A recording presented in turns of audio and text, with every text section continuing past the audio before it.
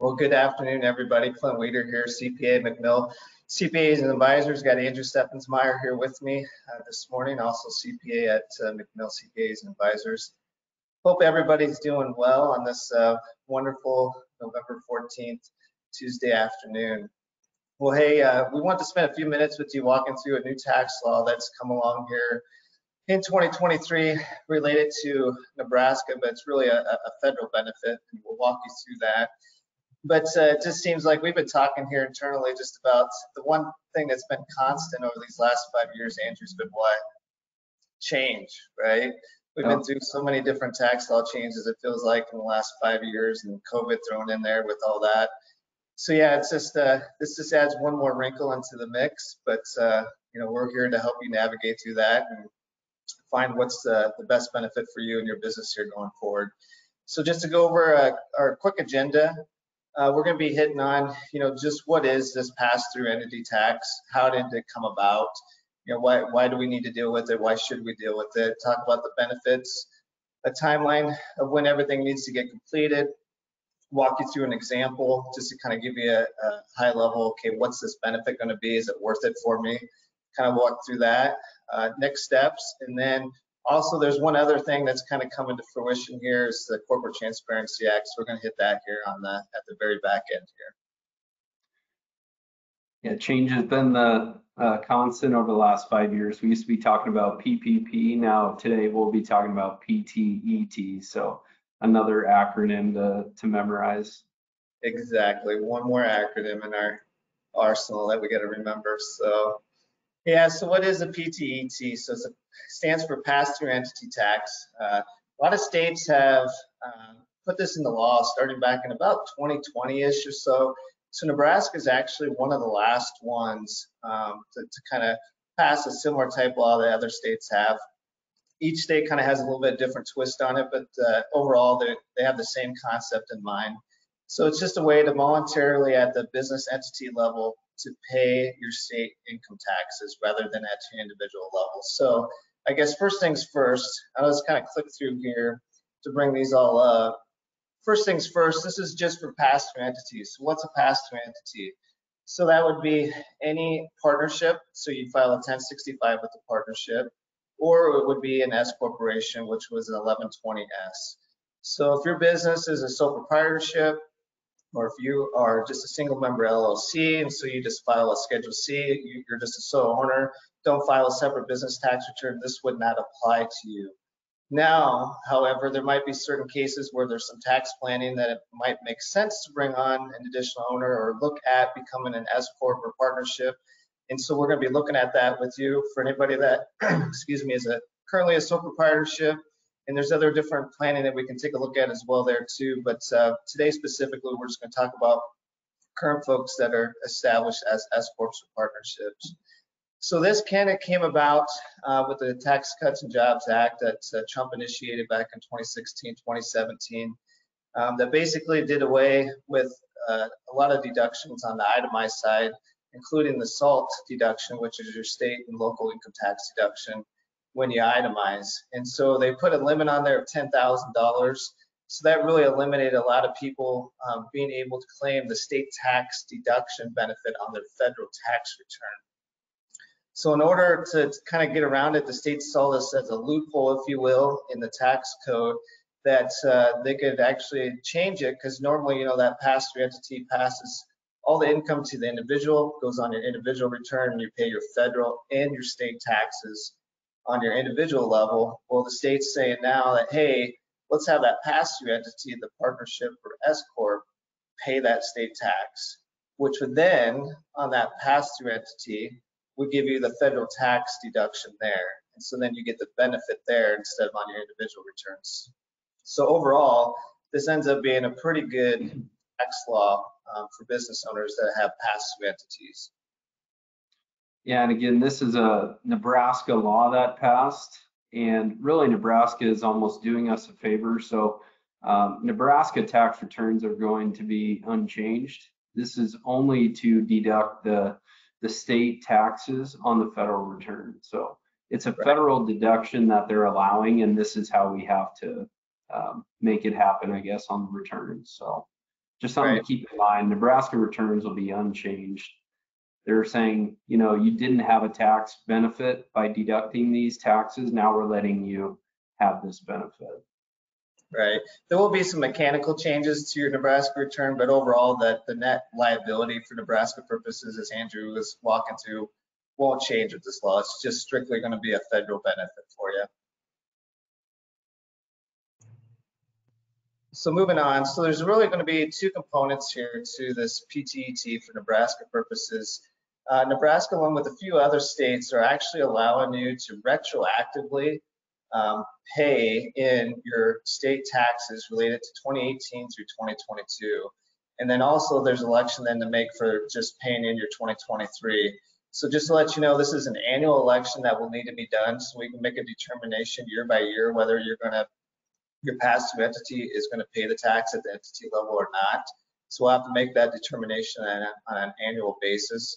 Most times if your entity, is a tax, generates taxable income, and there's kind of a threshold that we think is probably a minimum threshold to where it makes sense to do, and we'll talk with each individual client about their circumstances. But if it's over that threshold, then yeah, it probably makes sense every year to make that election. The unique thing is going to be going back and doing the retroactive 2018 through 2022. We'll kind of go through that here in more detail and kind of walk through an example here in a little bit. In order to get the deduction, you will need to have the taxes paid. So if we want to get that deduction for 2023, the taxes will need to be paid in by the end of the calendar year. And that holds true whether you're a cash basis or accrual basis taxpayer. So we'll want to get, if we feel that this is going to be a good benefit for you with your tax planning and looking at your tax situation, we're going to want to get those tax payments made and remitted here before the end of the year for both the 2018 through 2022 and the 2023 in most cases. But again, it'll be individual or by individual basis there. The really nice thing that the state did for us here, instead of having to go back and amend all those prior year returns, they're actually allowing for that retroactive 5-year period of 18 through 2022. There's a one-page form that we can file and then just upload that form on the Nebraska Department of Revenue website. So it ends up being a pretty nice, slick way to do it. There's obviously work we need to do in the background to come up with the deduction that's allowed. But yeah, it should be a fairly streamlined process that the state has, instead of having to go back and administratively file 5 different amended returns. Would be a lot of work. So. And just to hit on this, I guess, in summary, we do have the opportunity to deduct 6 years worth of state tax as long as we pay that state tax in by the end of December in this 2023 year. So big opportunity there. And also the nice thing is we don't have to pay all 6 years. We can kind of pick and choose which years we pay and string this out because we got till the end of 2025. We'll kind of walk through some of that planning. But again, it's going to be, like I said, all individual by individual basis, what makes sense based on your tax situation. But yeah, we're going to work through it with each and every one of you. And then payments are passed on to current shareholders. So a lot of questions that we get on this is, okay, if I make that payment related to 2018 to 2022, I've already paid those state taxes, during those individual years. Why would I pay them again? So what the state's doing is it's basically going to funnel money to the state, and it's going to funnel right back to you as a credit on your pass-through entity K1 that goes to your individual return. So the money is just going to kind of go in a circle. It's going to come right back to you once you file your return here in 2024. So it just kind of goes on deposit, shows then for federal that you made the tax payment for state purposes, get the deduction for federal purposes. But like I said, that money just funnels right back to you. So you don't end up paying your Nebraska state tax liability for those 5 years twice. So that all just mechanically works that way for you. So. All right, Andrew, you want to kind of hit on some of the timeline with the elections here? Yeah, yep.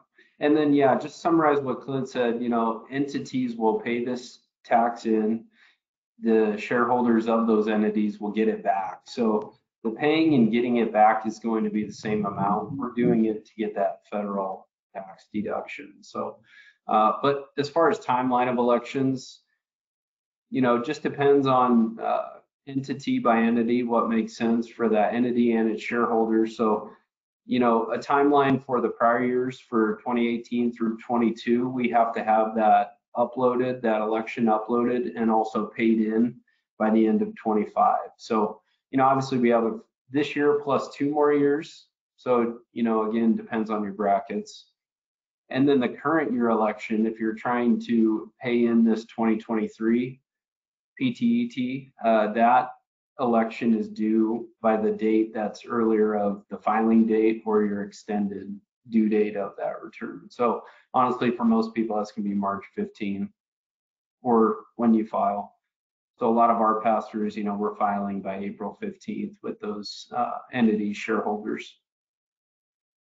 And then for all of our clients, these elections have to be, they're able to be e-signed, and then we need to upload these through the Nebraska website, and that it's just a SharePoint website where we will be the ones taking care of those elections once we walk through the calculations with all of our clients.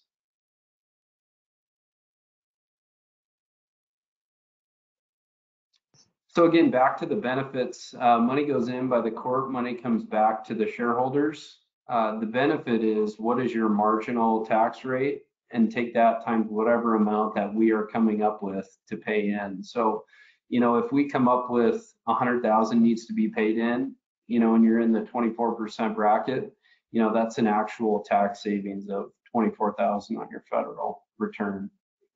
And your marginal tax rate, that just means, what is the tax rate on the next dollar of your income?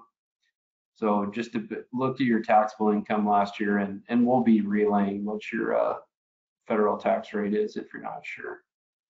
Right. But again, huge benefits if we're talking about 6 years of state tax. If you have the cash flow to do it, obviously a great benefit for our clients.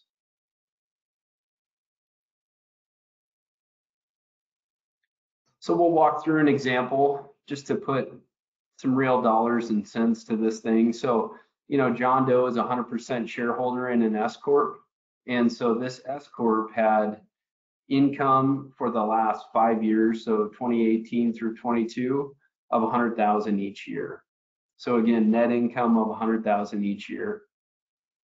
This next calculation just shows every year that net income of 100,000, take that times the state tax rate, which is again how we come up with what your state tax expense is.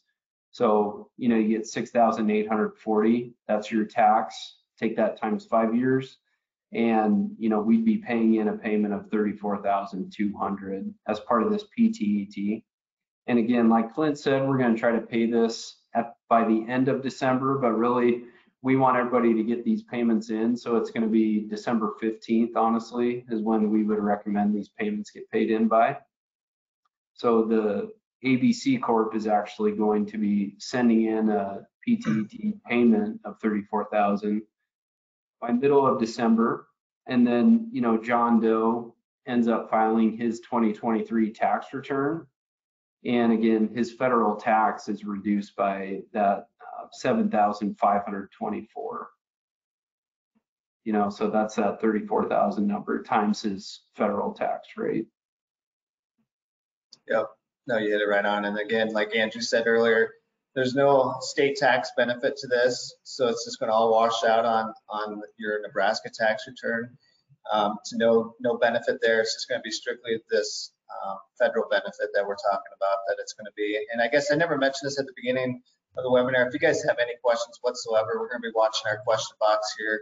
So if you have questions throughout, we'll try to hit them throughout this webinar. Otherwise, we'll hit them on the back end as well. So let's walk through another example here, Andrew. Yeah, so our prior example was 2018 through 22, obviously years that have already happened. So this is just, advancing that example 1 year to the 2023, tax return. And what do you know, ABC Inc. has another 100,000 of net income in 2023. So again, we're just, we'll be making a payment in. So the only difference in the last example and this one is this example is only 1 year, and the Nebraska rate is a little bit different. So there's a slide we have at the end of the presentation that goes through the Nebraska rates. But in this example, you know, they're going to pay in $6,640 before December 15th again. And, you know, again, that $6,640 is going to be a federal expense on ABC Inc.'s tax return. And again, you see that tax savings in this example is only about $1,500 because we're only talking about 1 year. Where in the prior example, we were talking about 5 years worth of tax. So again, you look at both examples in total and we can pay in 6 years of Nebraska state taxes and have them be deductible. Right. So Andrew, I'll ask you a question. So like, let's take for example this 23. What if we don't know what our estimated income is? We don't feel comfortable making a payment. So we wait on that. ABC ends up waiting until making the election with their return when it's filed, say April 15th, and then they pay in the tax. Then do they get to deduct that on 23's taxes, or would that be in 24's? Yeah, like you hit on earlier, everything is cash basis. So it's all when you pay it. So if you don't pay it by December 15th, 31st, whatever, in 23, it's going to be an expense for 24. And then you're paying that in April, and you would be getting it back the next time you file an individual return, which is April of 25. So we have to be aware of, okay, if we pay this in, we're not going to get it back until we file a 1040N with Nebraska. So there are some timing issues, but I guess all that to say, we have a lot of flexibility, because if we went back to that slide, you know, that prior year elections for 2018 through 22 doesn't need to be filed or paid in until 2025. So there's a lot of flexibility. You could do a couple years now, you could do a couple years next year. Again, just depends on your tax brackets. Right. That's a great point, Andrew. There's no reason to panic and think that we have to have everything done here by the end of the year. You know, in most cases, you know, we want to strive to get that tax benefit to you sooner rather than later. So if we can do it, get it accomplished by the end of this year, and it makes sense for you both from your tax situation and from a cash flow perspective, you know, let's get it done. But like to Andrew's point, the state's allowing us to pay in those retroactive 5 years, you know, all the way until the end of 2025. So we can do them all at once, bunch them together all 5 years. We can take a couple years at a time. You know, there's different things that we can do, or we can wait all the way until 2025 and do all those 5 years then. So we got some really good flexibility, which is great. And I think the state was aware that this is a big change. And so it's going to take, you know, us taxpayers time to get our arms wrapped around it, and then, you know, communicate it to you guys to make sure that we're doing what's best for you. So the state's given us flexibility there, which is great. I mean, just overall, when I think about it, it's just really a change in your mindset. Just from the, you know, you're used to paying all your either tax payments or your quarterly estimates at your individual level for your pass-through, you know, that includes your pass-through entity income. Now it's just changing that mindset that, hey, I'm going to be paying my state taxes at the entity level instead of me personally. Otherwise, federal stays the same, everything else stays the same. It's just making that one change, if you will. Yeah, and when we talk about timing, or why should we do this, or when should we do it, timing wise, you want to pay this thing in when you have the highest tax rate. So whether that's 23, 24, or 25, again, we don't know what your tax rate's going to be. Best case scenario is you pay, you know, all the years, maybe not 2023, in that highest tax bracket year you have on your federal side. And also what dictates when you should do it is also cash flow. So if you had, say 2023 is your highest rate year and you have the cash to pay it in, we should pay as much in this year as we can. Absolutely. Prior to December 15th, you know, which gives us 30 days to pay that in. All right, now we're going to kind of walk through some next steps here. So kind of what we've done so far already is gone through everybody's files, and we've gone back and kind of computed, you know, what that PTET looks like for 2018 through 22, how much that's going to be. And so we got a pretty good idea of where everybody sits as far as that, PTT for that retroactive. Of course, right now we're working through tax planning for 2023, so we don't know where things maybe sit with you yet for 2023. But as we go through those tax plan appointments, we'll be able to give you an idea right away is, hey, if we want to pay in those prior 5 years here in the next month, this is the amount it's going to be. Here's your tax benefit. Does it make sense? Or, hey, if you only do half of it, that'd be great because it gets you down to the top of your 12% bracket. And so you're, maximizing, the 22% tax benefit, if you will, which is that next bracket higher. And then we'll save the rest for the next couple of years. So again, every situation is going to be unique and individual. So we'll go through those one by one on a case by case basis. Yeah, like you said here, we'll be in contact with everybody as well. We realize that some clients that will benefit from this, obviously we're doing tax planning. There's some clients that we are not, set up to do a tax plan every year, but those entities still need to think about this. Right, absolutely. So what's this next 30 days look like? So it's going to be kind of a mad rush, getting all this done, but we got a plan in place that hopefully make it as streamlined and as easy for you as possible. So one unique thing that we haven't really touched on yet, most of you will probably need to file a 2018 Nebraska tax return. You're probably asking the question, why? Why would I need to do that? Why only 2018? So for years 2018 and prior, if 100% of your income was sourced to Nebraska and not any other state, you were not required to file Nebraska returns. So nobody, those pass-through entities would not have filed Nebraska returns for 2018 or prior. However, if we're going to do that 5-year retroactive payment, we have to have that 2018 tax return on file for that pass-through entity for you. So the nice thing is, though, the state's allowing us to get an e-signature on that, so we can send you an email that allows you to go ahead and sign your 2018 Nebraska returns so we can get that on file for you. And then also the same thing with the election for that 5-year retroactive PTET for 2018 to 2022, we can get that e-signed as well. And then the 2023 election has to be filed separately. We can't file it with your tax return, unfortunately. And we'll have to upload that then into the share file that Andrew talked about earlier. So luckily, all 3 of those things, we can get e-signed, which would be great. And so you'll be seeing emails from us as we go through each of your situations, and we'll talk you through them to make sure what the plan is fits your individual tax planning needs. We'll get you those packets emailed out to you from a staff member at our office so you can sign, get those back to us, and then we got a tracking system to make sure we track everything that, hey, that 18 return is filed, check. The 2018 through 2022 elections done, check.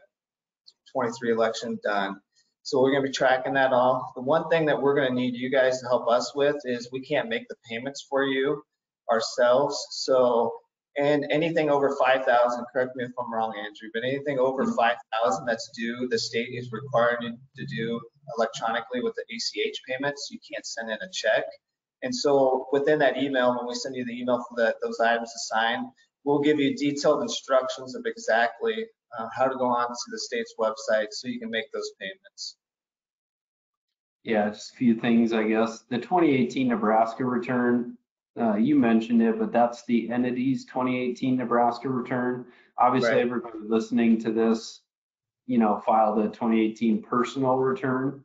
So this is just for that entity. And then these are all the possible things that we would send out. So this is like the most that you would get from us. Some clients might only have the 2018 through 2022 election. Some might not have the Nebraska return that you even need if you weren't in existence back then, or right. Or if you had a loss in 18, obviously we're not counting that in there. So this is all the possible stuff that you would get to sign. Right. And we'll detail it out to you in that email, because the only thing else we'll need back from you would be, we want to get a confirmation of that tax payment so we can include that in your file here. So we have proof of it in case the state ever asks for proof of payment on that. So that would be the only other thing to discuss there. All right, so that kind of wraps up the PTT. Do you have anything else, Andrew? Yeah, we did have a question come through. So it really relates to how much an entity can pay in and deduct Oh, through this yep, program. And so really the PTET is a formula.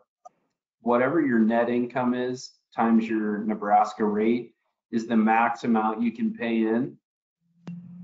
So do you want to go back to that last example, like 3 slides ago or something?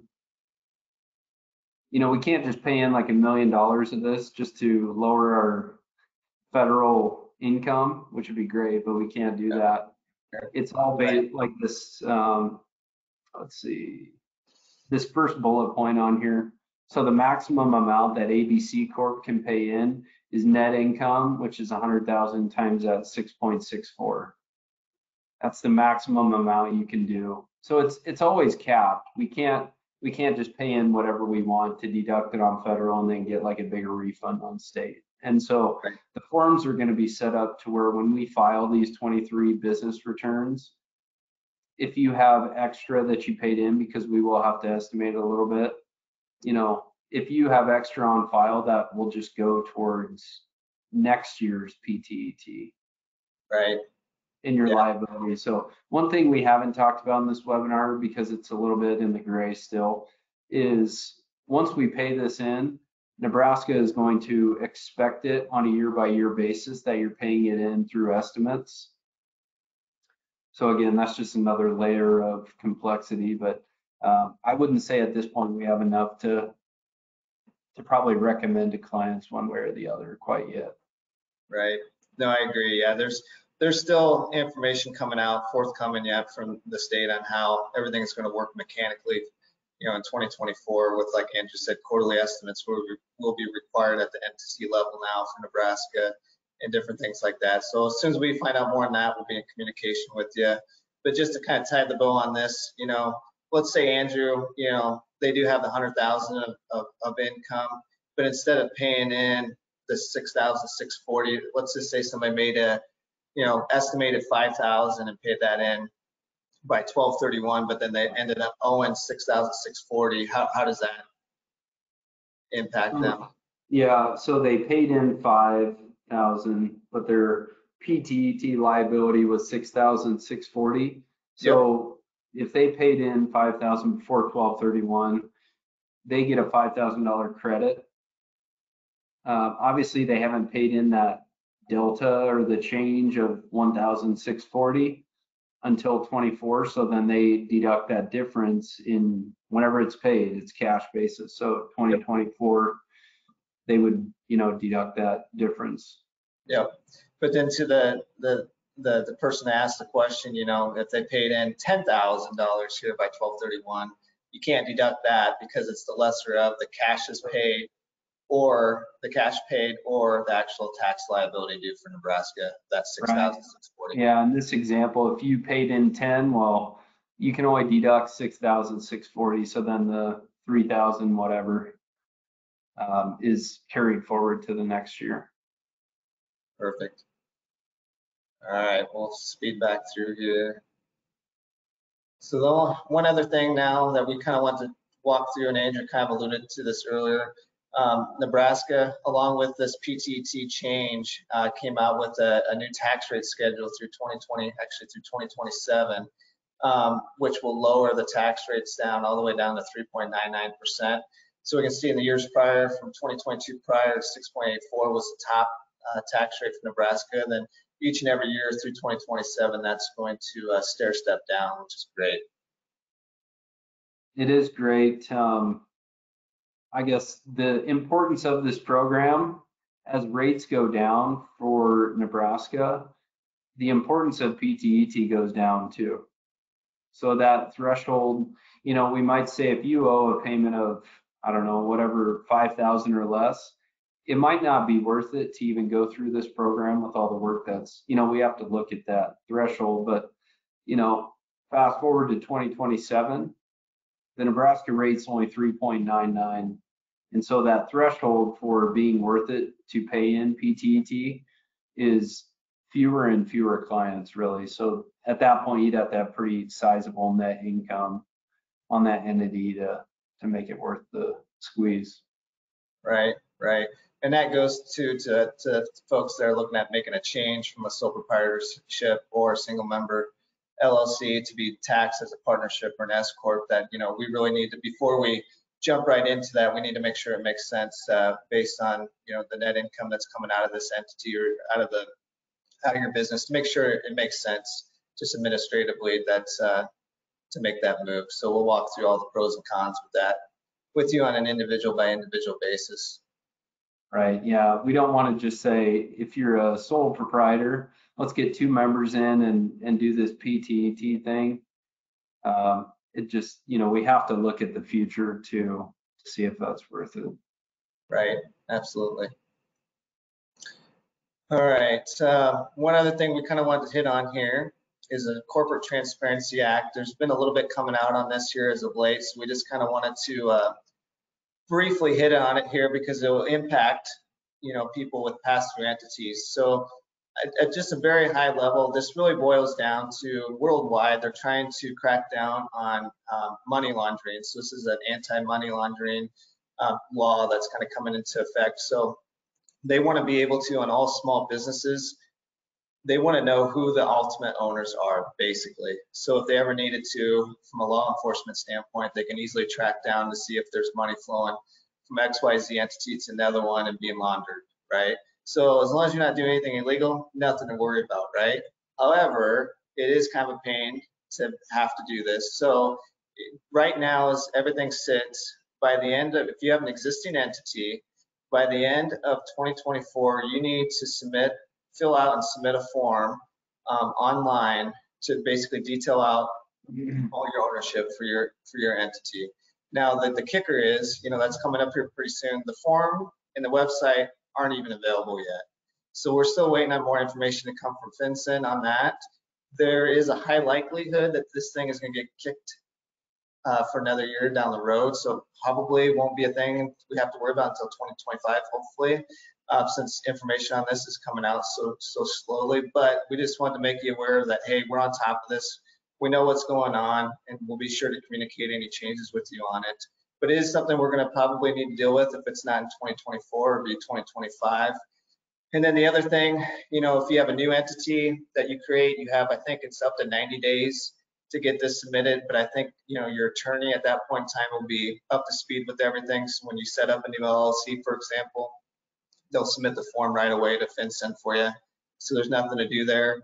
The only thing that might trip you up down the road that we're always going to need to be in communication on is if there is an ownership change with your existing entity, you have up to 90 days to report that ownership change to FinCEN. So it's going to be one of those things we're going to have to remember on that, which those things don't happen very often. So it could be one of those things that's easy to remember and to miss. But again, as more detail comes out on this, we will be for sure to share it with you. And I think the last thing we wanted to hit on, high level, obviously anybody who has the cash to do this, PTET should do that. And also the payment going in is going to be paid by entities, in an ideal world, December 15th, in 1 month from today, it gets paid in. The money comes back to the shareholders and should be refunded April 15th when we file, or whenever you file if you're an extended person. But also, nothing guarantees that the state is going to be ready for this. Obviously, it's a state program they came out with, but as we've seen in the past, they can lag a little bit in refund times on a normal year. And this is a huge undertaking that they've created, I guess. So who's to say they're ready to get those refunds out right on April 15th when we file? So the important thing is, we talk about you need the cash to do this. Well, you need to be okay with paying the payment in December, and best case scenario, we get it back in March or April. That's the best case scenario. It could be, May, June. We're not sure what the state turnaround is, but all we know is the state's going to have millions of dollars from this program coming in, and how quick can they get it out? So it's coming in through an entity, but going out through shareholders. We hope they can get it out quicker than, hopefully it's quick. That's a great point, Andrew. Yeah, like you think about, one other thing we didn't talk about was the Nebraska property tax credit. That's been out there for what, 3-4 years now. So the state's been dealing with that, and that at times hasn't been the smoothest process. So yeah, I mean, the state's got a lot on their plate with these different credits and incentives. So yeah, you're just gonna have to be okay with potentially having some cash sitting down there at Lincoln for a while before it gets back to you. And just, Andrew makes a really good point, because you got to think about a couple things. One, if you've been making estimated taxes individually already here throughout 2023, you're going to almost effectively have, if you decide to make the election for 2023 with PTET and make that payment here in December, you're going to effectively almost have, like, you'd be doubled up for 2023. So you have a nice refund due to you there. And then on top of that, if you make the retroactive payment from 2018 through 2022, you'll have all that cash, like I talked about earlier, just goes in and comes right back to you as a credit. But again, it sits there at the state and you don't get it back until you file a return, and the state processes your tax return. So, hopefully it's a smooth process and those refunds come back to you quickly. But just wanted to kind of throw that out there in case there is a little bit of time lag. You're going to have to be okay with that sitting out there for a little while. The holdup won't be on our end. It will be. It's never our fault, right? Right, exactly. Oh, shoot. Well, I'm looking through the questions here. I don't see any more. Yeah, and again, partnerships and S corps, C corps don't count. Nonprofits do not count. Estates don't count. S corps, partnership. So if you looked on your tax return, if it says 1065 or 1120S, those are the entities that can pay this tax in. Perfect. Well, with that, we'll go ahead and close things down. I really appreciate everybody who was able to jump on and join us here. We'll be in touch with you each individually as we work through your tax plans and your individual tax situations. So, we're on top of things right here with everything going on with this new tax law change, and we'll be in communication with each and every one of you here shortly. And I know we'll send this out. This will be available on the website, and also I'm sure we'll be sending this link out to clients who weren't able to make this webinar. So be in touch. Perfect. Take care, everybody.